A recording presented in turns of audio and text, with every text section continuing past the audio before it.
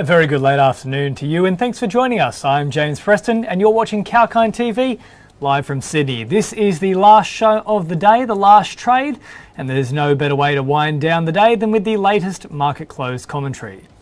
In today's show, we'll take a look at the overall ASX 200 performance, and we'll also explore some of the gainers and losers, home soil headline makers, and we'll also turn our attention to global markets and crypto. So let's get started. September trades are officially done and dusted. Investors spent much of the month reviewing a mixed batch of economic data that showed COVID-19 and the highly contagious Delta variant's impact on consumer spending and the employment market recovery. A lot of factors are contributing to the sinusoidal trend of the share market. Victoria recorded over 1,400 new cases of COVID-19. Soaring coal prices have placed Australia's mining and energy exports on track, and the nation's biggest export, iron ore, appears to have peaked. Overseas, the energy crisis engulfing the UK and Europe is being driven by the global shortages and soaring costs of gas and oil. On the property front, borrowing power could be curtailed by loan curbs. Not to forget the highly public unravelling of China Evergrande Group that is shaking markets worldwide. This morning, the Australian share market was set for a positive start with ASX futures pointing to gains of 0.3% at the open. At market close, the ASX 200 outperformed those predictions, gaining 1.9% after setting a new 50-day low. The index has lost 0.52% for the last 5 days, but now sits 3.94% below its 52-week high. It was a good day overall, as 11 sectors ended higher, along with the ASX 200 index itself. Consumer staples was the best performing sector, gaining 2.22% and 0.71% for the past 5 days overall. Let's now take a look at the top gainers and losers of the day. The top performer on the ASX pack was Orica, up over 14% after it suggested that positive results for financial year 2021 will be announced on November 11. It was followed by Beach Energy, which was up by 7.84%, and Codan, who jumped by 6.09%.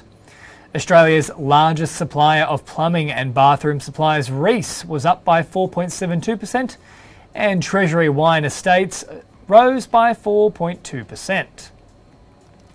On the flip side, Pinnacle Investment Management Group was today's top laggard, down by 3.5%.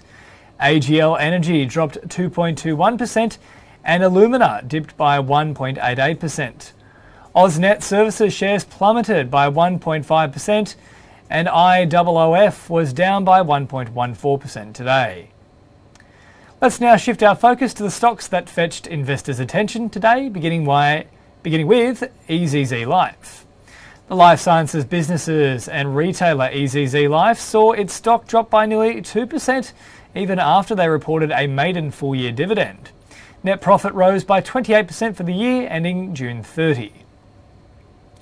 The company moves into financial year 2022 well placed to leverage multiple targeted growth opportunities, as per the comments of Chief Executive Fernando Rodriguez. Moving on to our next headline grabber, Experience Co announced the acquisition of Trees Adventure, Australia's leading operator of ziplining and rope obstacle courses in tree canopies. Experience Co will acquire 100% of the shares in Trees Adventure for a total consideration of 46.9 million Aussie dollars. The tourism and adventure sports business are raising $55 million to finance the acquisition. And on a similar note, Integral Diagnostics will acquire the X-Ray Group for an upfront 37.5 million Aussie dollar deal. The deal could involve another $6.5 million worth of earn-out payments to financial year 2023. The diagnostic business shares rose by 3.5% today, and buy now, pay later operator Zipco has also made an agreement with technology giant Microsoft to integrate its payment technology into the browser web Microsoft Edge. Under the deal, Zip's system will be used to facilitate online shopping beginning in the US market. Interestingly, Zip and rivals like Afterpay, which provide short-term instalment loans that compete with credit cards, are racing to gain share in the massive US market. Zip shares traded up by 1.7% today on the ASX. South32 also delivered some major acquisition news.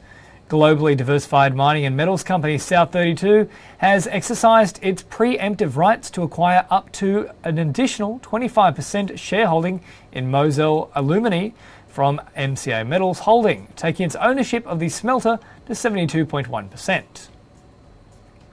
Interestingly, the miner is working with its partner at Alumar in Brazil to investigate a restart of the smelter using renewable energy. Shares of South32 were up by 2% today. And now let's take a very small break, but don't go too far as we continue looking at our headline-making stocks and global markets on the last trade.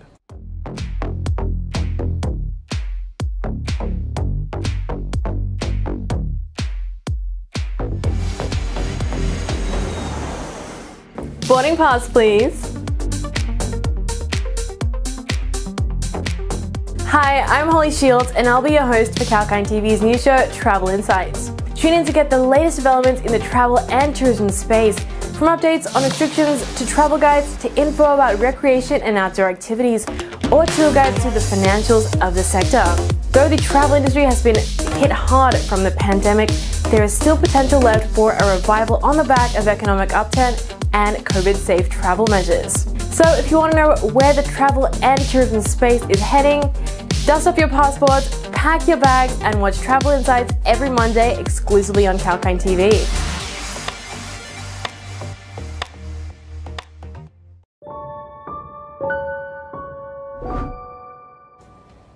Thanks for joining us on Kalkine TV. James Preston here with all the market close commentary for the last trade.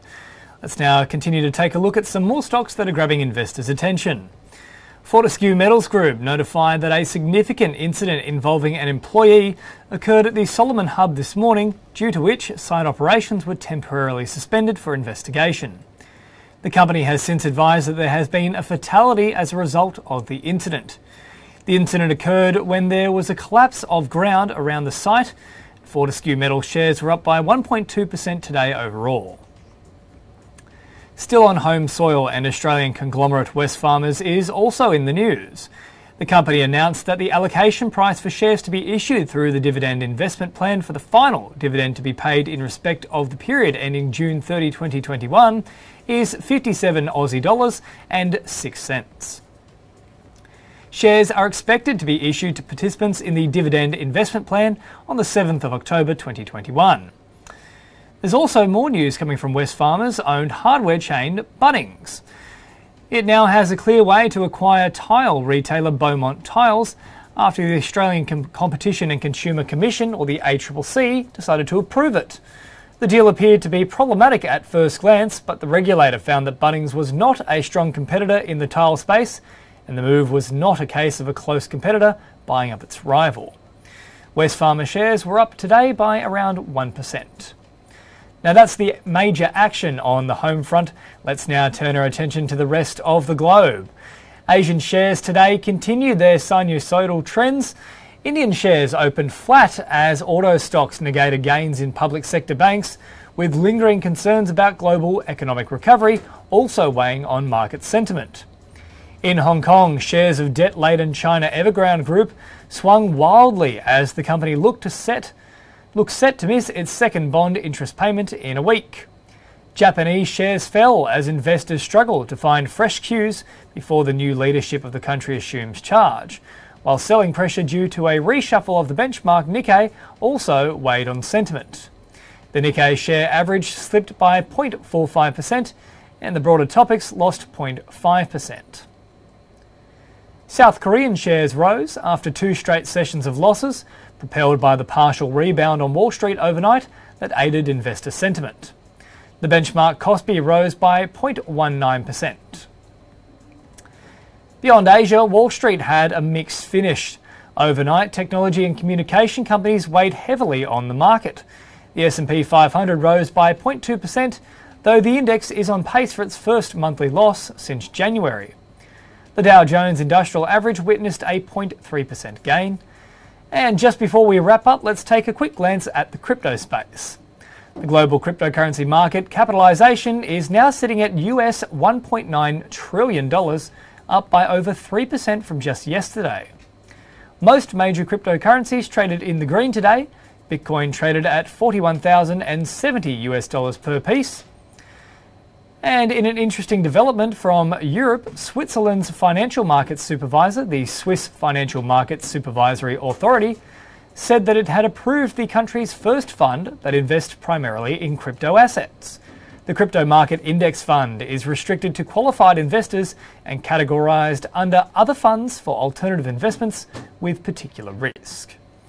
And lastly, China has banned private virtual currencies, and the country is in an advanced stage of issuing a central bank digital currency for public use. Well, that's a wrap, folks. Hope you found the market closing commentary informative. We'll be back tomorrow live from Sydney at 9:30 a.m. for the morning outlook. Until then, take care and happy trading.